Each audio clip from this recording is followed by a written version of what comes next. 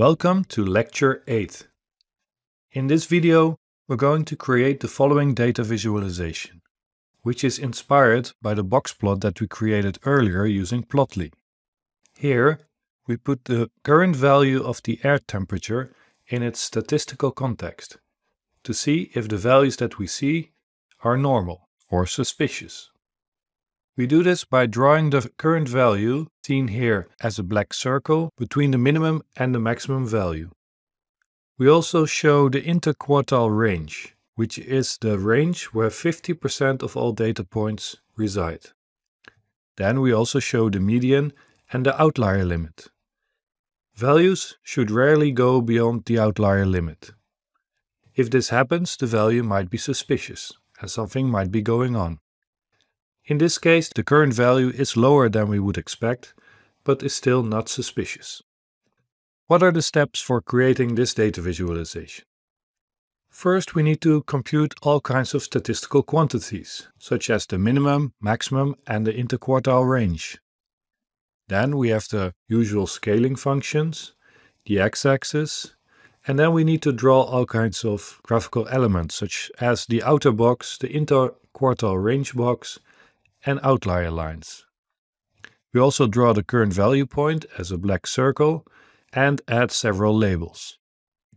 Like usual, we draw all the elements into an SVG container.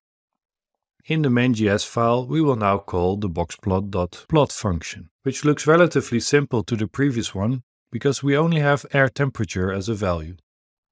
In boxplot.js, we define the function plot. By now you should be a bit familiar with how we define the plot function. Here we first compute summary statistics that we use for the interquartile range box. We use D3 to sort the data points so that all the low air temperatures are first in the list and the highest air temperature will be at the end of the list. We then use the quantile function to get Q1, which is the value below which 25% of the data points are.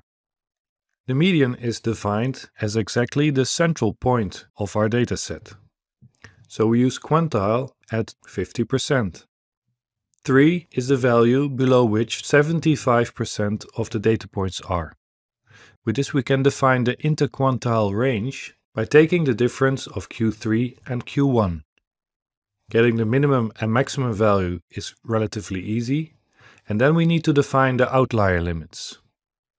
There is no single definition for an outlier limit, but one common way of doing it is shown here. Using the max and the min function, we make sure that the outlier limit is never above or below the minimum and maximum value. Like in the other plots, we define the scaling function for the x value, and we can plot the x-axis directly into the SVG container.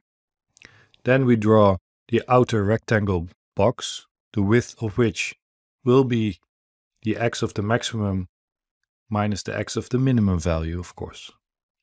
The inner colored box, indicating the interquartile range, will be a blue box where the width is defined by the Q3 and Q1 values.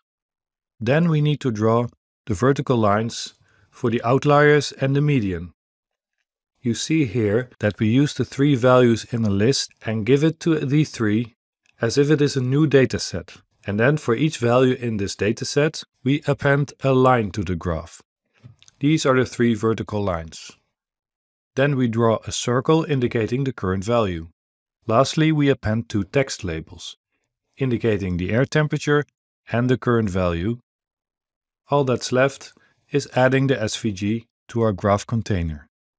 The final result will then look like this.